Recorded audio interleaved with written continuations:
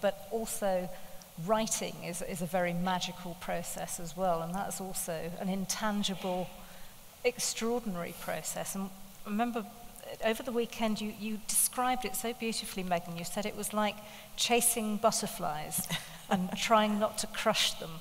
It's somehow trying to capture that moment of inspiration and get it down on paper.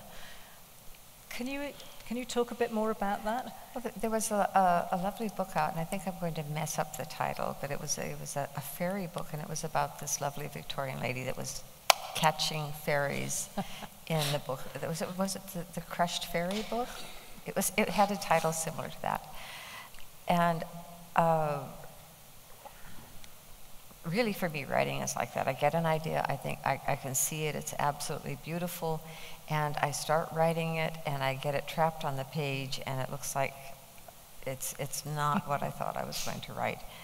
And then the rewrite is it's rearranging the little body to make it look nice.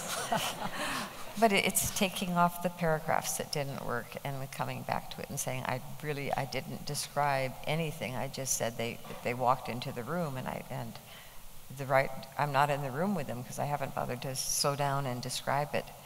So for me, it's I enjoy rewriting much more than I do doing first drafts. Doing first drafts, it's really hard.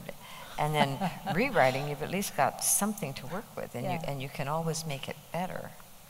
But the initial make it writing, worse too. We hope not.